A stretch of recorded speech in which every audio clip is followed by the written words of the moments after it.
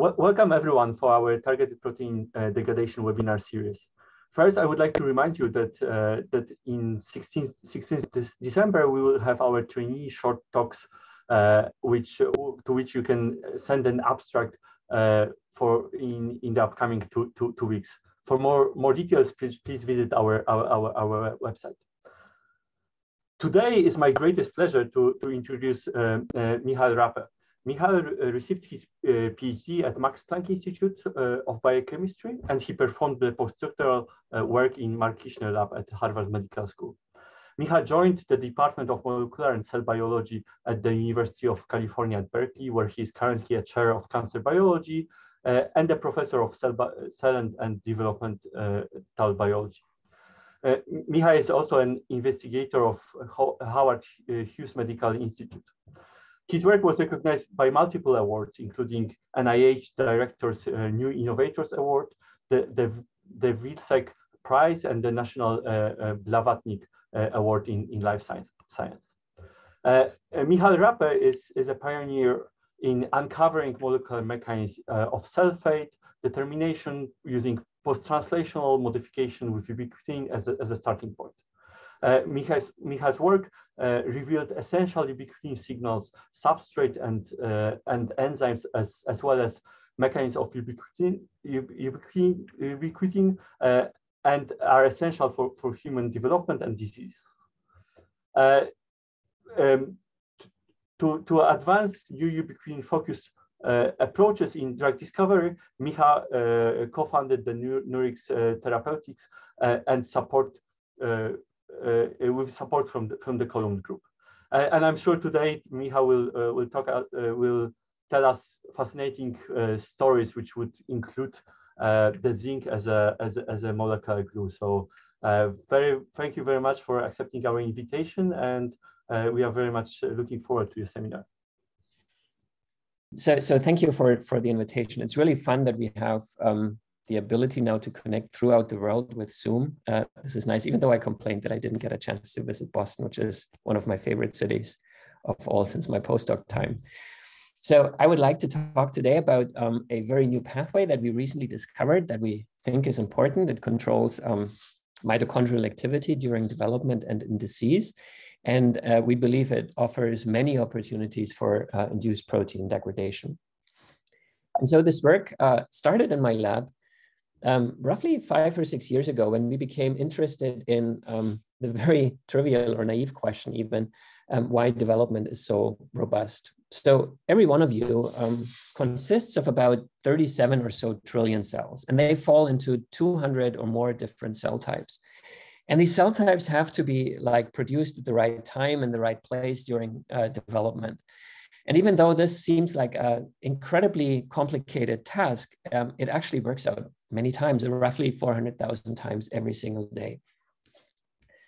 You know, what I also found striking was the fact that this works out not only when everything is lined up, but also when moms that are pregnant, face serious challenges. This picture is from sort of the time and the place where I was growing up. This was a place in Germany called Bavarian Siberia, and it got its nicknamed Bavarian Siberia, and it got its name from the environmental pollution we were facing at this time. And so my mom was definitely exposed to many toxins in the environment, yet she gave birth to somebody who has 2 arms, 2 legs, and can talk to you today. And so one reason for why development is so robust, even in the face of these challenges, is that evolution has come up with many signaling pathways that we call stress responses that use sensory arms that can detect difficult situations, such as metabolic stress or temperature stress or exposure to chemicals, and then set in motion an effector arm that basically counteracts these difficult situations to maintain organismal homeostasis. So these stress responses had originally been described mostly in the context of protein misfolding through really groundbreaking work by Art Horwich or Uli Hartl. And their misfunction has been shown to cause diseases of old age, such as neurodegeneration.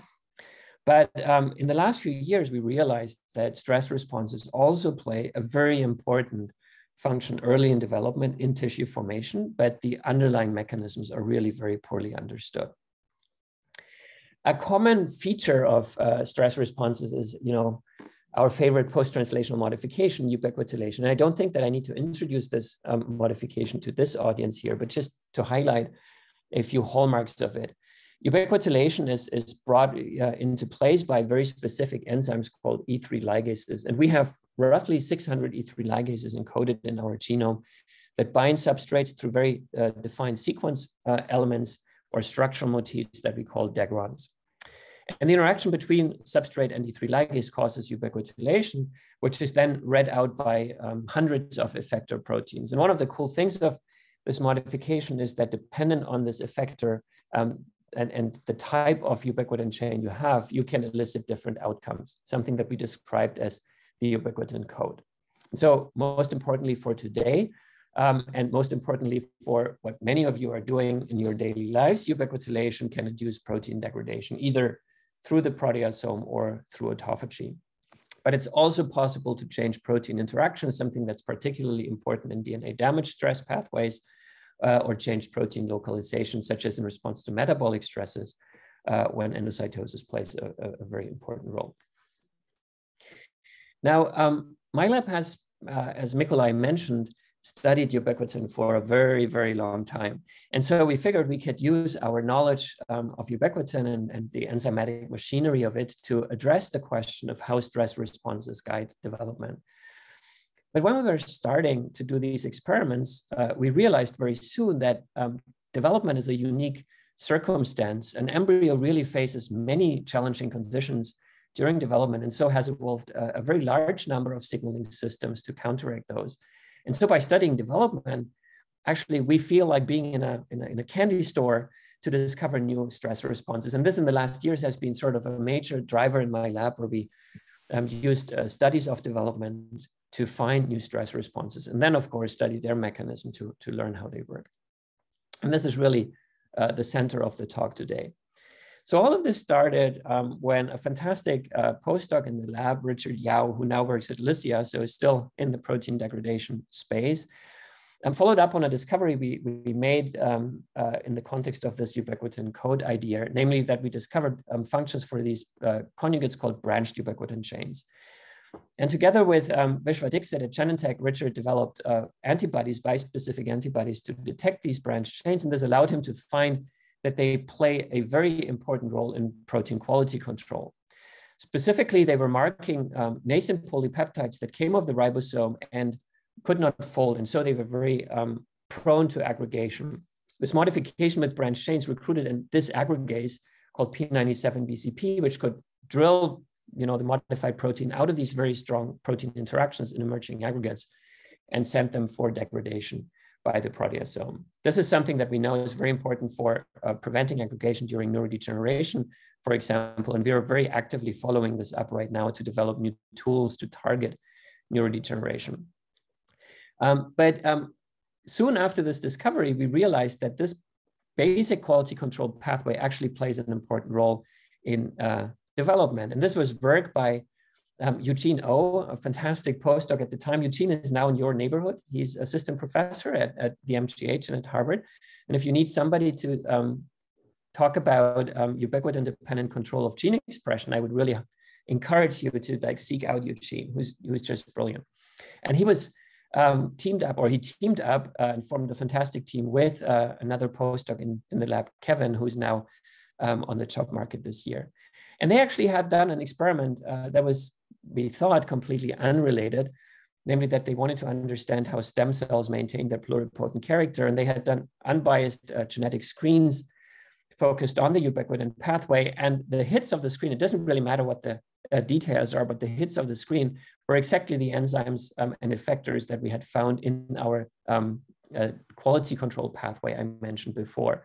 It was the E3 ligase, the chaperones, the proteasome, and the P97 segregase, all finding there, suggesting that a quality control pathway also plays an important role in development and most importantly in stem cell pluripotency.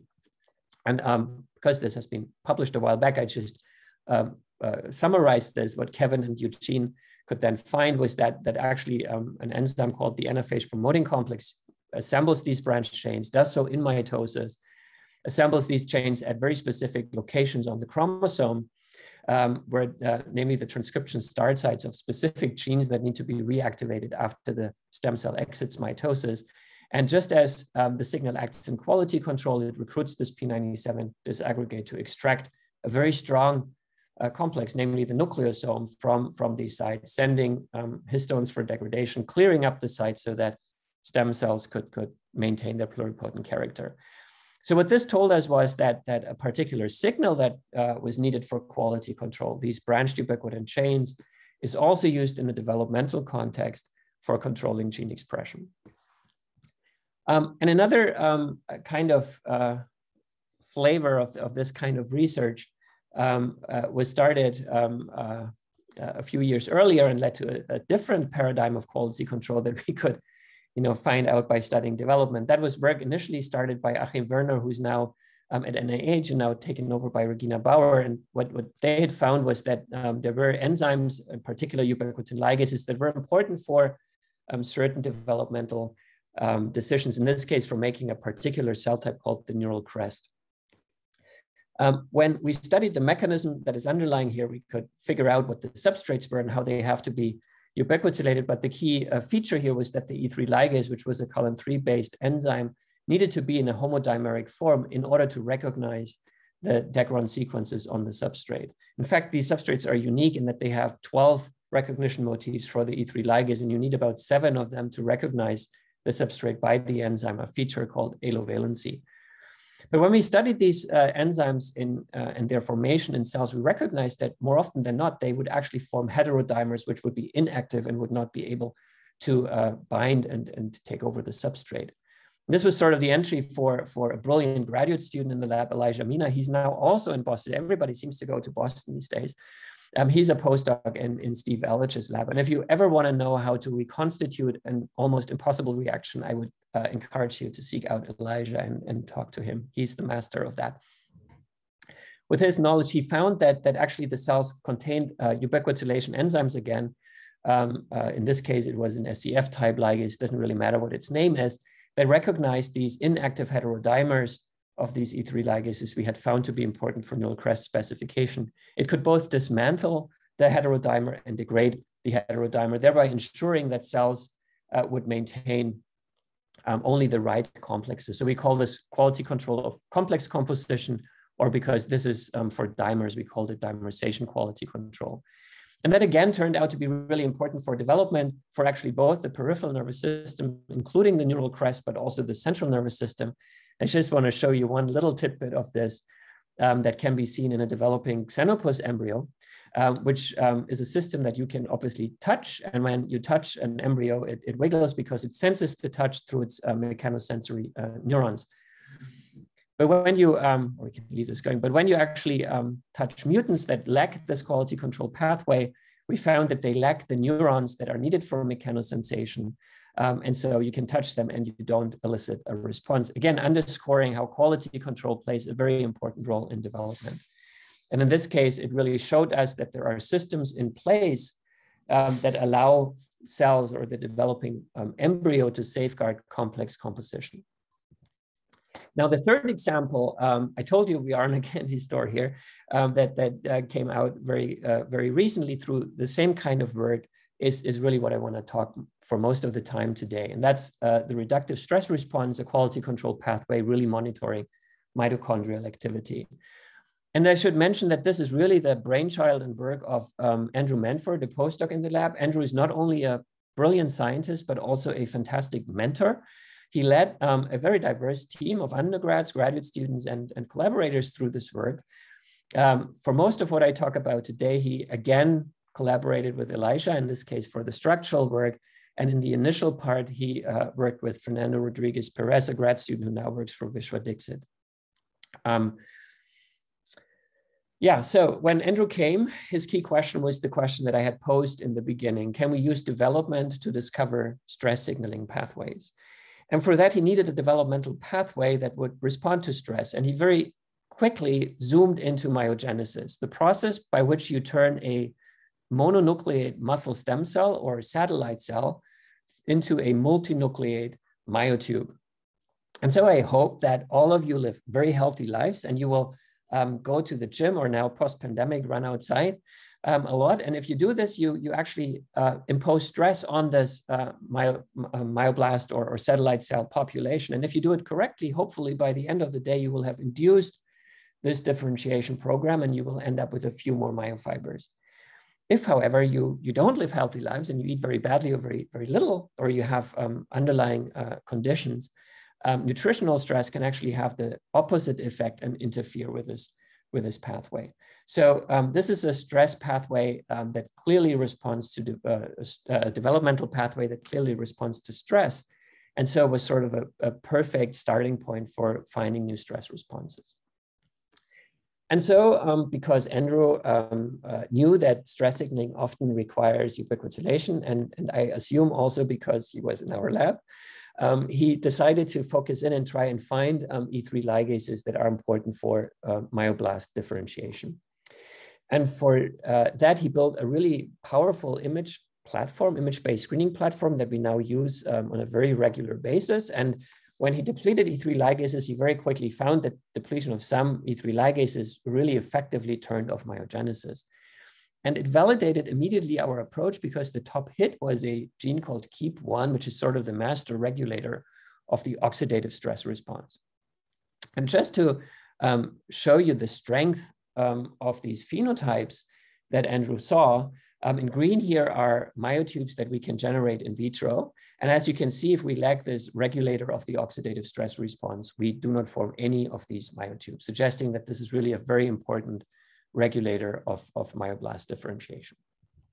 Now, KEAP1 is actually a very important protein. It's a substrate specificity factor of a culin-3 based E3 ligase. It's a tumor suppressor and is mutated in roughly 40% of cases of lung adenocarcinoma, for example. And what its normal function is as a core component of the oxidative stress response is that it limits transcription of NRF2. So if you inhibit KEAP1, you would assume to get more of this transcription factor NRF2. And we knew that this accumulation of NRF2 was responsible for this developmental phenotype because we could rescue it by co-depleting NRF2 together with KEAP1. Now, NRF2 is an antioxidant transcription factor, which drives the expression of many antioxidant proteins, including those that produce glutathione. And quite strikingly, I believe, we could also rescue this KEAP1 phenotype by co-depleting enzymes important for glutathione production. And so what this told us was that it is the premature scavenging of reactive oxygen species or persistent antioxidant signaling, basically, that would prevent myogenesis. Most of the reactive oxygen species that are produced in cells are actually produced by the mitochondrial electron transport chain. And there are scavengers that specifically remove these reactive oxygen species that are produced by either complex 1 or complex 3 of the electron transport chain. And just, supporting our KEAP1 depletion data, if we would eliminate these reactive oxygen species produced by mitochondria, we would also interfere with myogenesis very profoundly. And so what all of these experiments told us was that it's really the absence of reactive oxygen species that interfered with myogenesis, and that's a condition referred to as reductive stress. So reductive stress is kind of the neglected sibling of the oxidative stress response or oxidative stress. Oxidative stress, very well characterized. It's the condition where cells experience too many reactive oxygen species, and that can damage your DNA, proteins, lipids, and so forth, and has many difficult consequences for an organism. Reductive stress was actually discovered, recognized already in the 1980s. And it's kind of the opposite, that you lack these reactive oxygen species. And from this early work, it was assumed and shown later that these reactive oxygen species at their physiological levels actually perform very important signaling functions. They are still not 100% worked out, but it's clear that signaling through reactive oxygen species is important for development. So if you lose them, you interfere with the signaling. This is a condition that is actually encountered by an organism very frequently. You not only see it when you get persistent antioxidant signaling by artificially depleting, the KEAP1 protein, But you also experience, for example, when you inhibit the electron transport chain, which, as I said, is the major source for reactive oxygen species. You encounter this upon protein aggregation or when you have aberrant metabolism, especially with problems during glycolysis. And if you don't mitigate this condition, again, the consequences are rather dire. You end up with diseases ranging from cancer, cardiomyopathy, or diabetes. And so because none of us succumbed to these diseases when we were like 1 year old, cells must have mechanisms to detect reductive stress and alleviate this. So there has to be a reductive stress response, but what that would be, how it would work, and so forth, that was unknown. So Andrew realized that he had at his disposal actually an experimental system that should allow him to discover the reductive stress response quite simply. And so he simply hypothesized that it was not the absence of reactive oxygen species that would interfere with myogenesis, but that the cells would detect that they have run out of reactive oxygen species and then actively tell myoblasts that it's not a good time to differentiate, so that there would be a reductive stress response that would actually be responsible for this developmental decision.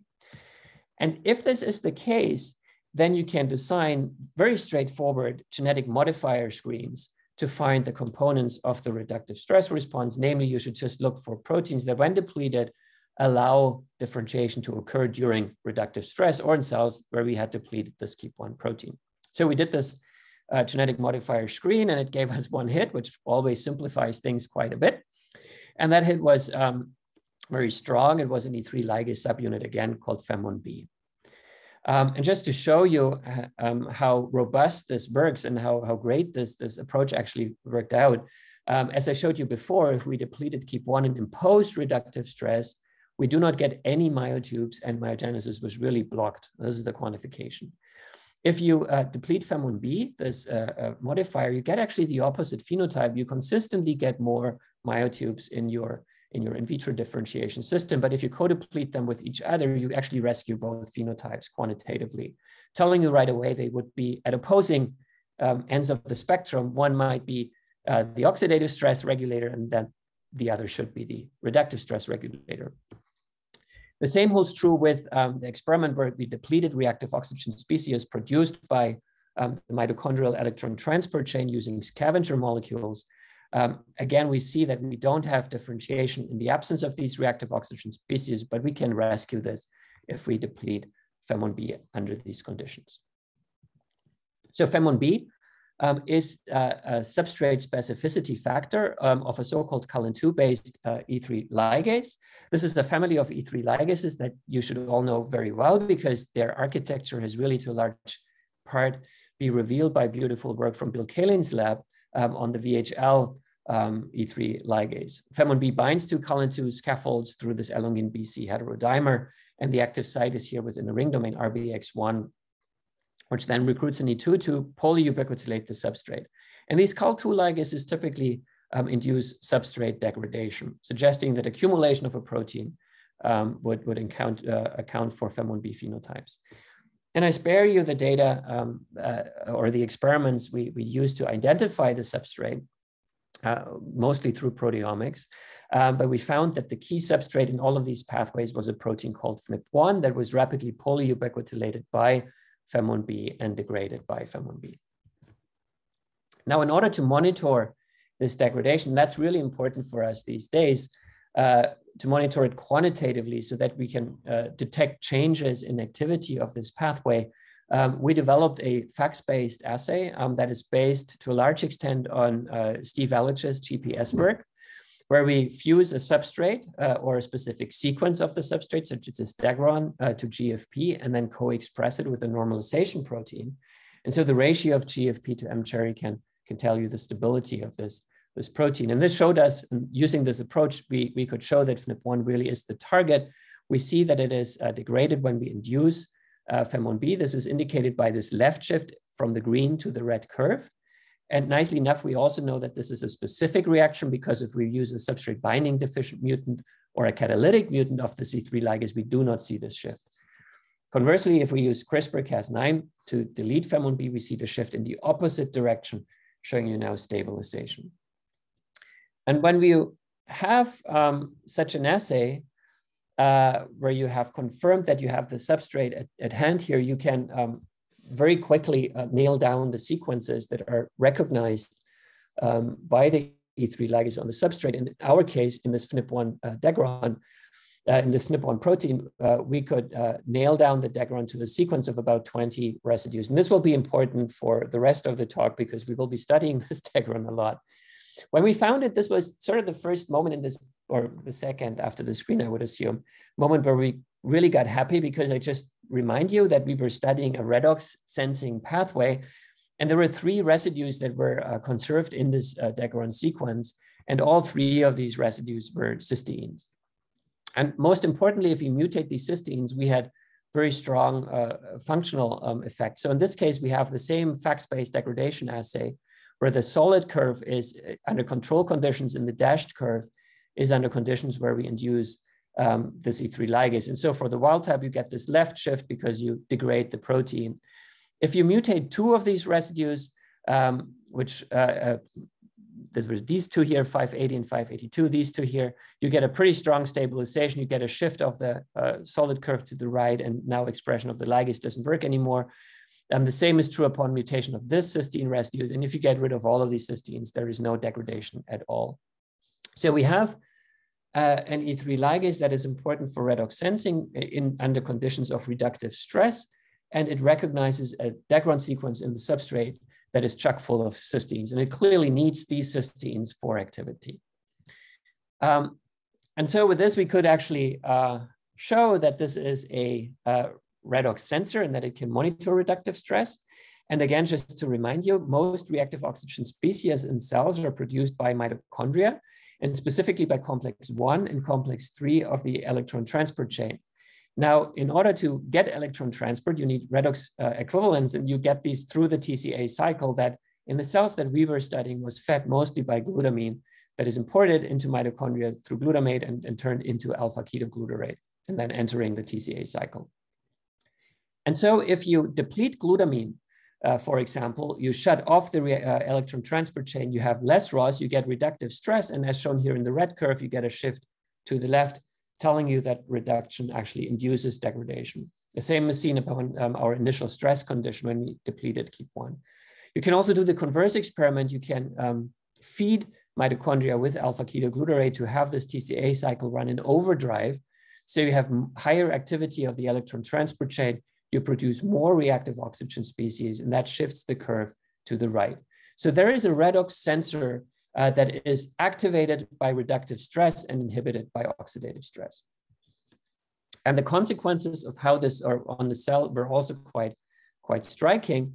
Namely, we found that this pathway directly regulates mitochondria and hence the source for reactive oxygen species. Now, we looked at this in many different ways. The most striking one was through transmission electron microscopy, where normally in control cells, you have these beans with the cristae in between that are characteristic for mitochondria.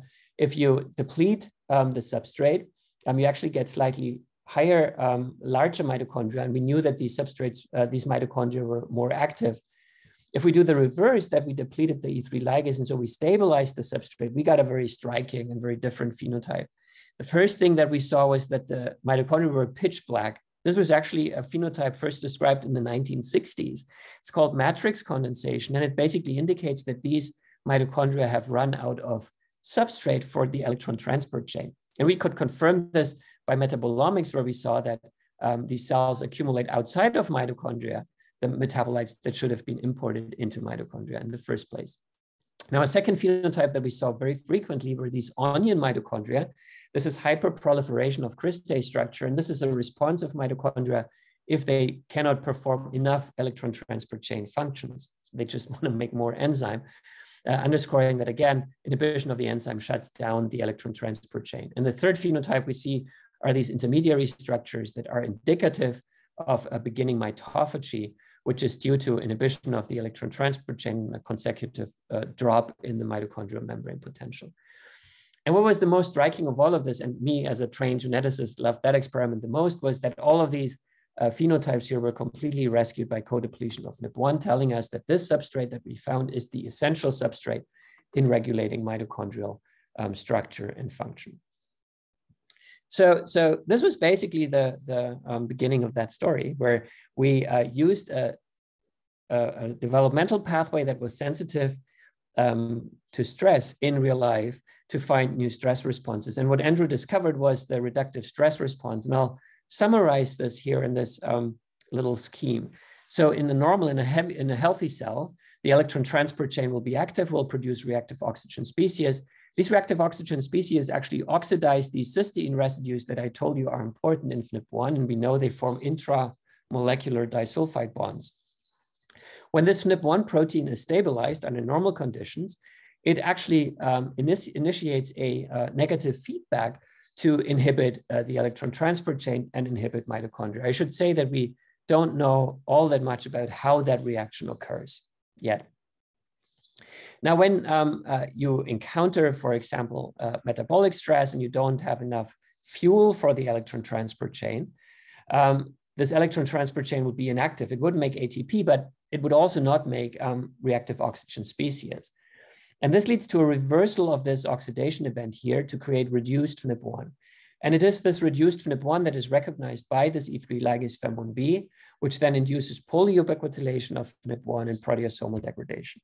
And now you've removed this mitochondrial gatekeeper or inhibitor of mitochondrial function. And by removing it, cells can turn on mitochondria. The electron transport chain will be active and ROS will be produced. And so this is the sensory arm of the reductive stress response, and this seems to be the effector arm of the reductive stress response. Now, the key function in this pathway obviously was that you had an E3 ligase that could discriminate between an oxidized protein and a reduced protein. The oxidized protein present in healthy cells should not be recognized, whereas the reduced protein should be selectively degraded. How an enzyme is able to do this, basically how an E3 ligase can distinguish substrates based on redox state, but not on sequence, that was not known. But we really needed to understand this in order to figure out how reductive stress signaling occurs. And so Elijah with Andrew teamed up, and they clipped down the enzyme and the substrate to the minimal domains they needed, and were able to solve a 2.9 angstrom crystal structure of this complex. And this structure had many really cool features, and I love looking at it. One of them was that the 3 cysteine residues we found to be important are the 3 residues that point towards the enzyme. Here in orange is the degron loop that is inserted into this very deep groove on the substrate shown here in bluish or purplish-like colors. But the key feature of this interface actually was that the interaction was established by means that we had not seen before. So normally, I know many of you do structural biology, you will have looked at protein complexes that form. And in those cases, very often or always, an amino acid side chain of one partner binds amino acid side chains of the other partner, or maybe the peptide backbone, but the 2 proteins are basically in contact with each other. In this case, that's not the case. It's an indirect interaction, and it's mediated through 2 zinc ions that interface between the enzyme shown here in blue and the substrate shown in orange. So what these 2 zinc ions do is they act as a molecular glue or as a Velcro to stitch the substrate to the enzyme. And we know it's important. It's absolutely essential for binding, activity, degradation, and signaling in cells. And I just want to again show you one experiment for this. For the sake of simplicity, I tried to do most of it with this one quantitative facts-based assay that I should say, in using it, we were really inspired a lot by Ben Ebert's lab, who uses this approach also very much to his success. And this experiment, we again look at degradation of this FNP1 protein. We can induce the ligase, and we see this left shift, which induces degradation. And then we can induce the same experiment. We induce the ligase under conditions where we chelate zinc through a strong chelator T-pen, and we can see that the ligase now has no function whatsoever. Now, because many of you think about ubiquitin a lot, you know that this E3 ligase not only has this zinc-dependent interface, it also has a zinc sitting in the ring finger. So we had to control for this, and so we went directly to Ben's toolbox, and we used a IMiD-dependent degradation event that uses a a column-based ligase that also relies on RBX1, the ring finger protein, the same that we are dealing. The normal substrate is shown here. In this case, you induce degradation in red here by adding the IMiD. If you do this with the zinc chelator, you don't see any difference. This tells you that the ring finger zinc is bound very, very tightly, yet the interface zinc we see in our structure is bound less tightly. So this mechanism, using zinc as a molecular glue, actually explains this very important redox sensor in our cells. In oxidized cells, when you form these intramolecular disulfide bonds, these cysteines are not able to coordinate zinc. So you require reduction and the formation of reduced cysteines that you can coordinate zinc and that you can form this molecular glue dependent interface in order to drive degradation. So for us, this really is a molecular glue. It's not an organic molecule. It's not a big molecule. It's a metal ion, but it really acts as a molecular glue. And for me, personally, it's really nice to take a step back and now look at molecular glues and protein degradation. So, we started Nurix actually in 2008 or 2009, and the only preliminary data we had at the time was a molecular glue that is used to induce protein degradation in plants. That's a hormone called auxin, and this was really beautiful work, first genetically by Marcus Dell, and then groundbreaking structural work by Ning Cheng. A few years later, work that you are all more familiar than I am with showed that these glues can work in human cells and can actually have therapeutic value. This was actually the IMiDs, beautiful work by Bill and Kaelin and Ben Ebert and Phil Chamberlain at Celgene at the time. I should also mention structurally revealed by Nico Tome and Eric Fisher showed that you can use small molecule glues to stitch neosubstrates to ligases. We took this a step further a while back with Kyle Simonetta, first in my lab and then later at Nurix, to show that you can choose basically any E3 ligase to find glues to stitch proteins for their degradation so that you can get prospective glue. And when we kind of close the circle by finding that molecular glues are also important for physiological degradation in human cells. And I'm pretty sure that this is just the tip of the tip of the tip of the tip of the iceberg. There's most likely many more to be discovered. Now, while this was really, I think, exciting for us with respect to the mechanism of reductive stress signaling, it posed a very, very important question right from the beginning. So I told you that this stress pathway senses reactive oxygen species, and it really does so in order to monitor the electron transport chain. Now, it happens that not every cell needs the electron transport chain to produce ATP, and that's especially important for developmental regulation.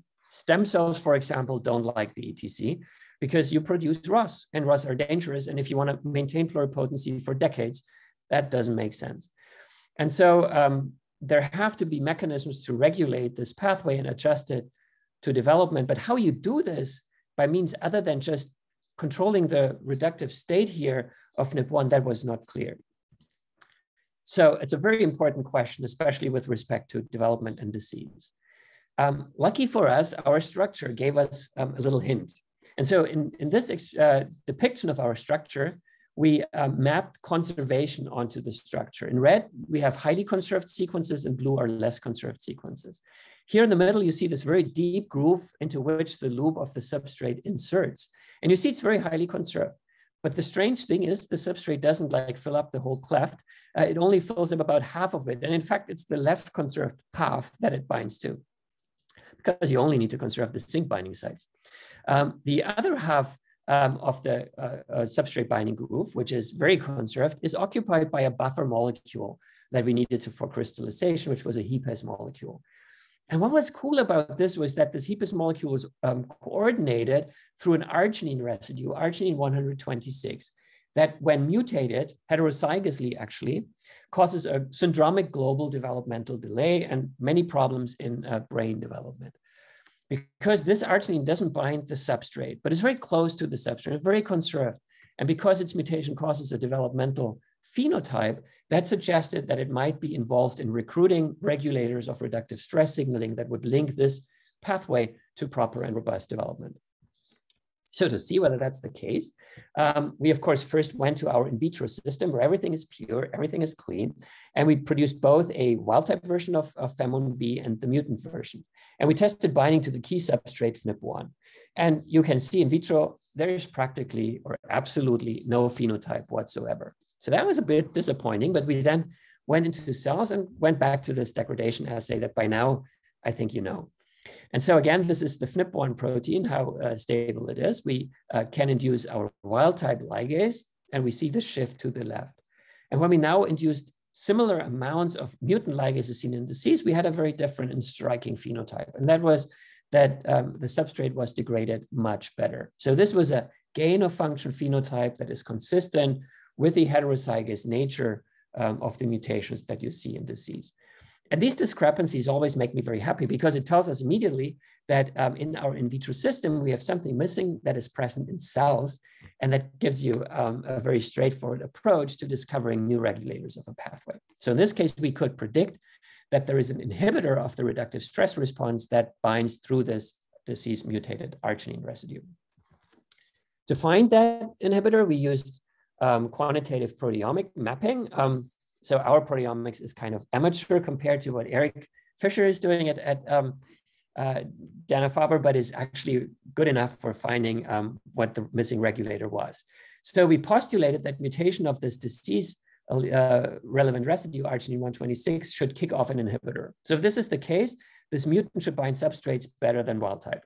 And so in a scatter plot, the substrate should appear here on the y-axis. And then, of course, the whole foundation of this was that the inhibitor is not bound by the mutant. And so an inhibitor or more inhibitors, if there are more, should be preferentially bound here by the wild-type protein. And this actually worked beautifully well.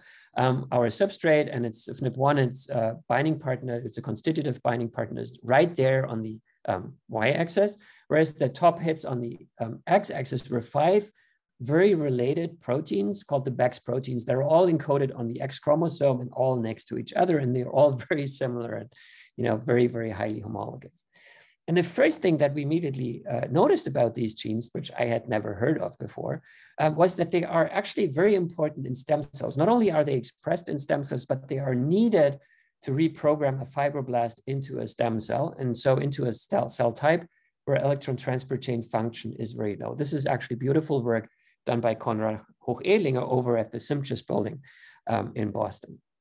But what made us really jump around in happiness when we saw this was, when I did my very deep scientific search for knowledge, and I Googled Bex and what do Bex proteins do in Google, and the top hit was that mutation of these Bex genes or deletion of these Bex genes actually occurs in a disease that is called XQ22 deletion syndrome. And this is a developmental phenotype that is very, very similar to mutation of FEM1B. So the gain of function mutation in FEM1B seem to have the same developmental phenotype as deletion of the Bex genes, which on the one hand tells you most likely these Bex genes, if their effect is direct, should be inhibitors. But it also actually tells you that reductive stress signaling really has to be controlled for development.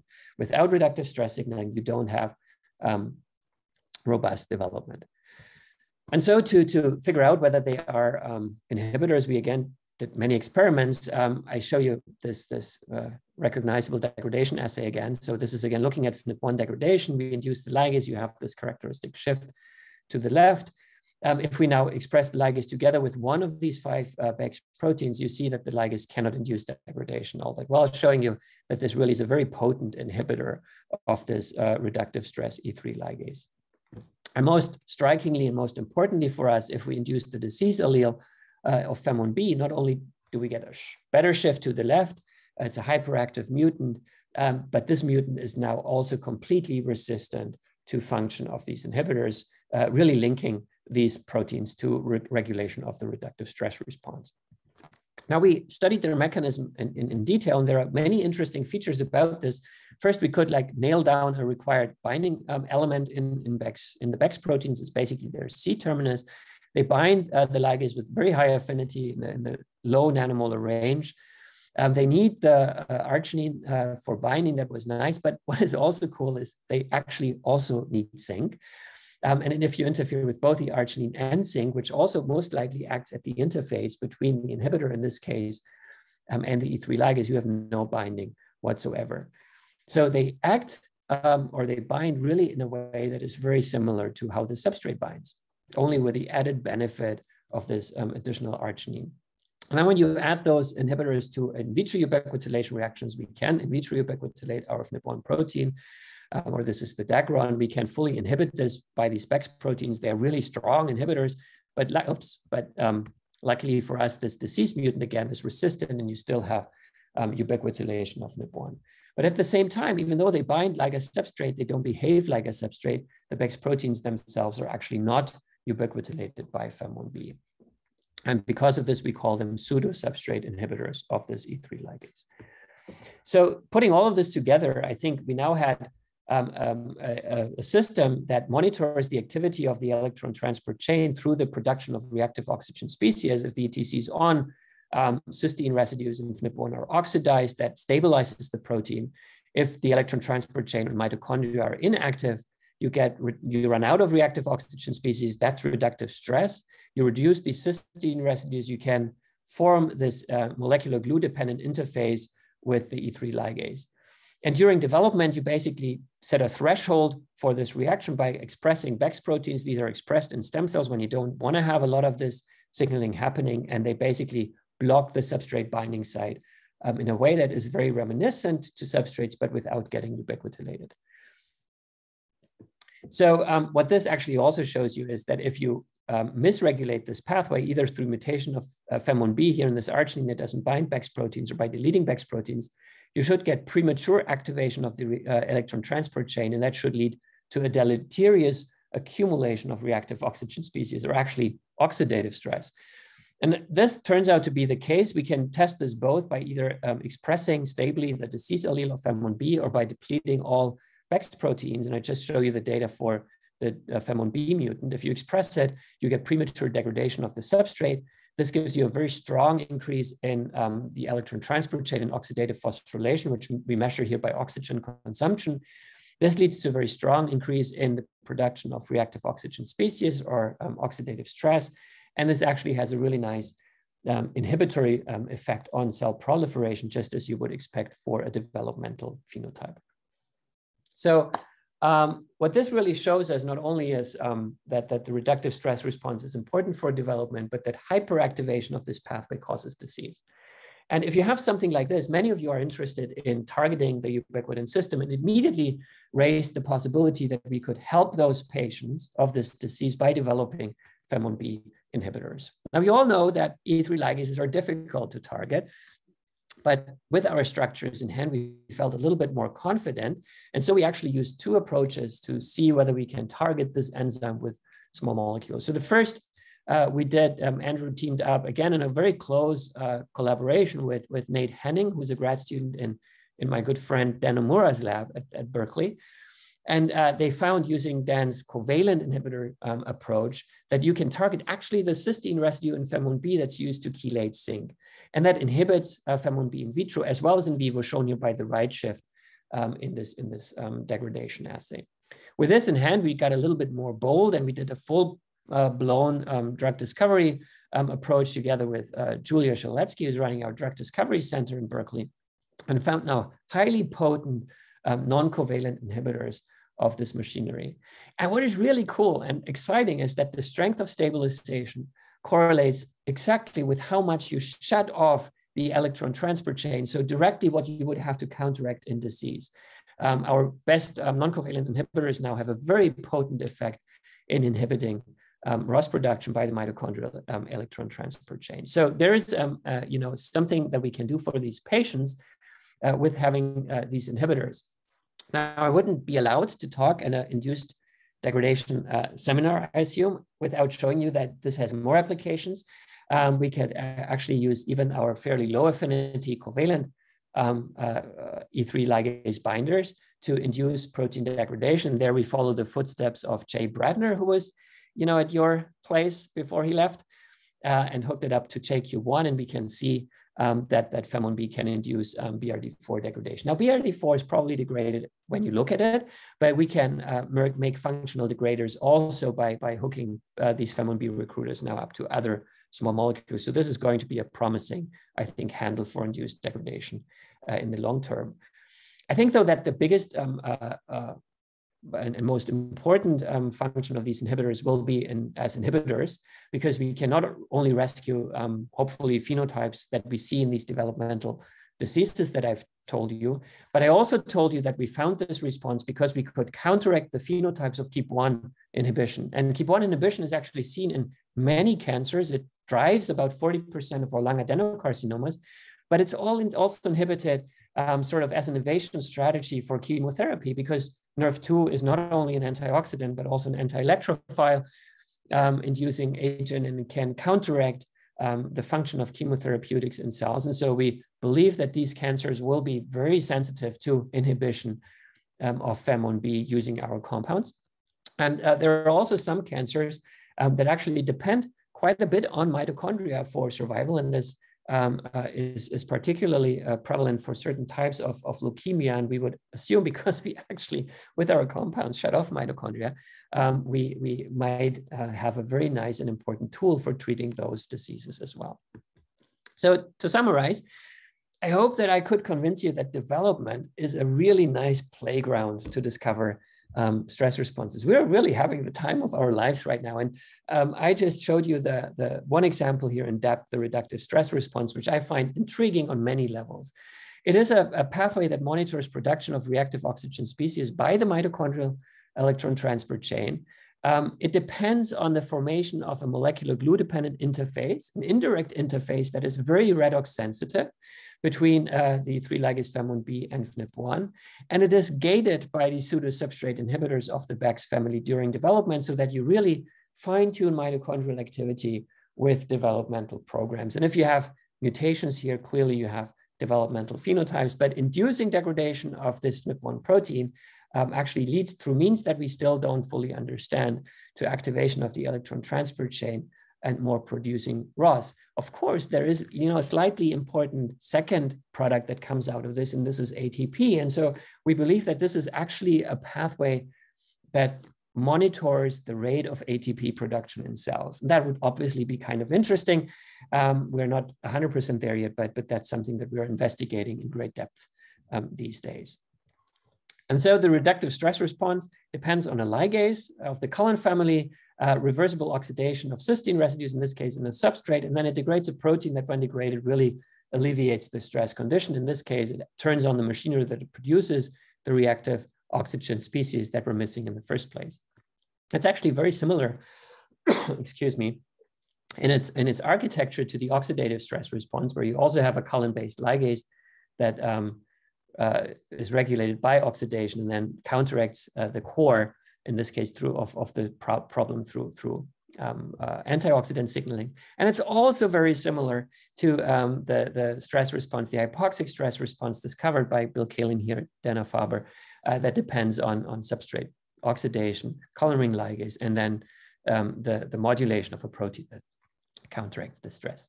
So we're excited about this. There are many, many, many questions that we have to address. I told you some in my talk, but others that we're addressing right now is that we want to know how this reductive stress signaling pathway is integrated into sort of cellular pathways. We do a lot of genetic modifier and genetic interaction screens to find crosstalk with metabolism. We want to study this in a more physiological context. We have knockouts now of this pathway, and we are currently making knock-ins of our disease mutants, and we already have super interesting phenotypes. And we are very, very strongly pushing of actually getting our compounds out for hit-to-lead development and actually trying to push them ahead for drug discovery. So with this, I want to thank you again very, very much for the invitation, for your patience with me in this talk. I want to highlight that the reductive stress response is the brainchild of a brilliant scientist, Andrew Manford, and I just am lucky enough that I'm allowed to talk about this. He got help from many people, but that I think speaks very highly of him, that he was able to mentor them and guide them and motivate them throughout this course. So with this, thank you very, very much. And if you have any questions, I would be more than happy to take them. Thank you.